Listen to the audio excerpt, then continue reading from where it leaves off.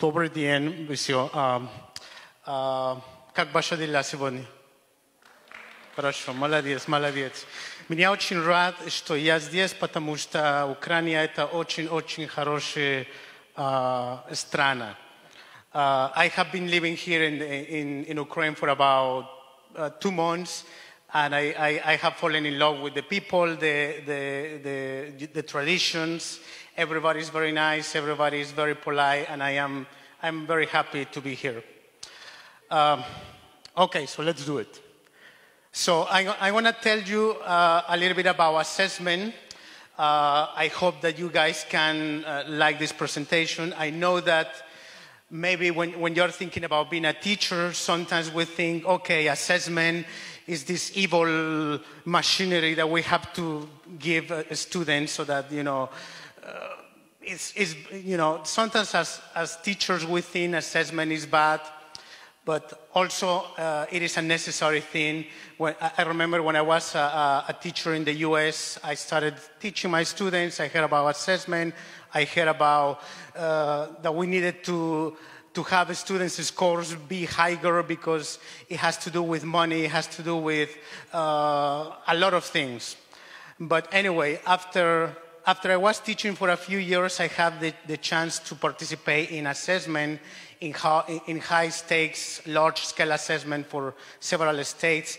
And then I realized, I understood how complex assessment is. So whenever you see your students taking a standardized test, such as TOEFL, IELTS, etc., yes, it may seem a difficult assessment, but a lot of work went into that. It's very difficult to create an assessment, and I really encourage you as teachers, you're going to have a very long path in your life as a teacher, but if you get an opportunity to be involved in assessment, in creating assessments, either here in Ukraine or anywhere in the world, please do it, because you're going to learn a lot, and it's a very satisfying thing because you can be in a position where you can be a teacher and you can say, okay, I'm going to put my teaching soul into this, and I'm going to make sure I create the best assessment I could do. And this is, again, for the kids. Anyway, so I'm going to tell you very quickly about a project that I have done in the past. And there is a new trend in the US, and this is the implementation of formative assessment. Formative assessment is very important because it allows teachers to gather data, to gather systematic data, and then make decisions about how to improve our curriculum, how to improve our teaching. So formative assessment is very important. So you can see my definition there. Now, everybody, I assume here knows or have heard about this famous linguist called Jim Cummings. Jim Cummings, if I am not mistaken, he's from the University of Vancouver. He's a very well-known linguist in the US. He has done a lot of very important work. So as you can see, this is his famous quadrant schema for teaching. So as you can see on quadrant A, we have something called context embedded and cognitively on-demanding tasks. So all of the speakers so far that I have heard, they're talking about communication. They're talking about student-centered approaches. They're talking about having a lot of pair shares, a lot of visuals, connecting with the students, and that is good. That is what we really want to do in our teaching situations. So according to Cummings' theory, he says, the first quadrant, quadrant A, is very important because we can make the delivery of our teaching, we can make content comprehensible, and that is very important. And as we go down to B, C, and D, the tasks in our teaching situation become more complex. Now, let me point out to quadrant D. So here you have context reduced and cognitively demanding tasks. And this is what Jim Cummings calls cognitive academic language proficiency. So here we can see things such as standardized tests, taking a test, using math concepts and calculations, listening to a lecture. So as you have seen sometimes in universities, we have the teacher, he comes in front of the podium and starts lecturing the students, and the students are supposed to listen, take notes, etc. So that is very cognitively demanding because the only visuals that the students have is the speaker, right? So anyway, so this is my metaphor taken from teaching to this notion of assessment. So as you can see here, when we designed this assessment was designed in order to assess cognitive academic language proficiency. This was an assessment designed for English language arts classes. Now, a little bit of information here. So these classes in the US, obviously in the US we have what we call mainstream students, meaning native speakers of English, but also we have immigrant students, or what we call ESL students. So we have students from several countries, from Asia, from Europe, from Ukraine, from Mexico, etc. So here the idea is that we designed this assessment, of course in English, with the understanding that we're going to have some students who are ESL students whose maybe English language proficiency is not going to be right at the same level as a native speaker of English. So my metaphor is this. The idea is to use this academic language that strives for high levels of cognition, but instead of just coming and applying it to students, we're going to scaffold the delivery of the assessment. We're going to make the delivery of the assessment comprehensible, okay? And that's the beauty of formative assessment. So here you can see I have academic languages moving towards the other quadrant because we are going to provide the context needed for the students to understand how we're implementing the assessment. So let me talk to you about this ELL component that we have in this assessment. So you can see a funnel here. So basically, there's 3 circles there. One says UDR. Okay, UDR, for those who are familiar in language assessment, means, well, it stands for Universal Design Review. What that means is that test developers, or even us as teachers, when we're designing an assessment, we must make sure that our passages, our test questions, our items, etc., have to be designed in a general way, in an approachable way that can be understood by different student populations. So for instance, talking about ELL students, talking about students with special needs, etc. So that this is a component that is very important in assessment. AL basically means academic language, so we are making sure that our test is accurate, that it measures high standards. And in the middle, you see national standards.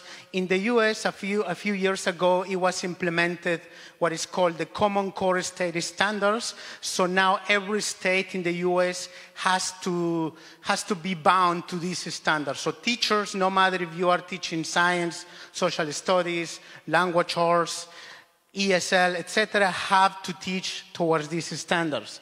So this is the metaphor, or this is the point of this assessment. If we take the elements of making the content comprehensible for ELLs in our classroom, and we take, I guess, the elements of standards, good assessment, and if we make our assessment comprehensible, if we make the delivery of this assessment comprehensible, then we're going to have an English language arts formative assessment addressing the needs of both English language arts students, meaning native speakers, and English language learners. So that's the main idea of our assessment. Okay, so now let me talk to you about this notion of linguistic ELL misconceptions. I'm sure you are familiar with this notion of interlanguage. So interlanguage is this concept crafted by all of these linguists, but basically it means that when we're learning a second language, in that process, we sometimes tend to borrow elements from the first language and we use it in the second language. Sometimes there's something called negative transfer. What that means is that I may use certain grammatical elements from my first language or vocabulary or even pragmatics. I can use the pragmatics from the first language, use it in the second language, in a second context, and that leads to pragmalinguistic failure, meaning that let's say I am learning Ukrainian, and if I try to talk to you, and if I transfer elements from my first language to Ukrainian, you may understand me, but you're going to notice my mistakes, right? And you're going to think, well, he's learning or whatever, and that's fine. So this is the process of interlanguage. Okay, so let me talk now about the rubrics. So our rubrics have 3 columns. Okay, and this is the idea. The idea is to have the students perform an activity. So they're going to be assessed in a very specific activity according to a specific standard or objective. And the teacher is going to start delivering the activity. So actually our tasks look like a lesson plan. It's almost like a lesson plan, but the students don't know that we're assessing them, okay? But anyway, in the rubric, in the first column, we have what we call linguistic interlanguage misconceptions. So these are descriptions that the teacher, when he or she is going to assess the student, he or she needs to be aware about what could be the linguistic misconceptions that that particular student could do when being assessed. This also has to be with aspects of grammar, vocabulary, discourse features, etc. Another one is cultural misconceptions. Obviously, let's say if I am a student from Ukraine, I move to the US and I start learning English, I start learning the concepts there, there's going to be a discrepancy in the culture. So there's going to be a lot of contextual things in the instruction, in the assessment that I'm not going to understand. So I need help with that. And the other one have to do with misconceptions related to instructional background. Let me give you an example. I was born in Mexico, and then I moved to the US. When I moved to the US and I became a teacher, I was told, you need to teach the writing process. And I didn't know what the writing process was. So in the US, it is a very systematic approach to writing any type of writing or essay. So as you know, we start by brainstorming ideas, we start by making an outline, we start by writing a draft, then we edit the draft, we do some peer review, then we produce another draft, and then we get a final copy, and then we have our essay. Okay. So that concept, that is an instructional concept that I was never taught. In Mexico, for instance, and in many Latin American countries, they don't teach the writing process. So this is something that is very important to be aware. If we're assessing our students, they may not be familiar with the instructional background or instructional concept that you are trying to do with them, right?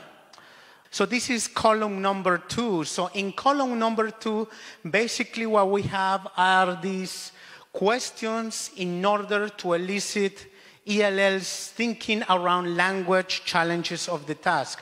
So the idea here is, if the student is not responding as we want, the idea here is not to penalize the student. As Todd said, don't penalize the student. The idea is to elicit questions that are going to help the student understand what we're trying to assess, what we're trying to measure. So, and these questions, of course, should be tapping at higher order critical thinking skills. So that is my column number 2. So let me talk to you about column number 3. So in column number 3, basically are suggestions for differentiated instruction, or English language support. So here the idea is that based on the assessment procedure that we just implemented, teachers can make annotations about what are the next steps in terms of instruction. What are some maybe accommodations? What are some instructional things that we can do in order to help that student in the future. So in other words, this is the formative goal. So another thing could be instructional ideas that may help ELLs achieve and understanding the task. Or basic concepts. Sometimes we may realize, okay, I am assessing the student in present progressive, for instance, but then I realizing that the student hasn't mastered present progressive. So then my next steps would be to encourage the teaching of present progressive. So that's the whole point of formative assessment. Now I want to show you, if you can click on the first one, group presentations, please.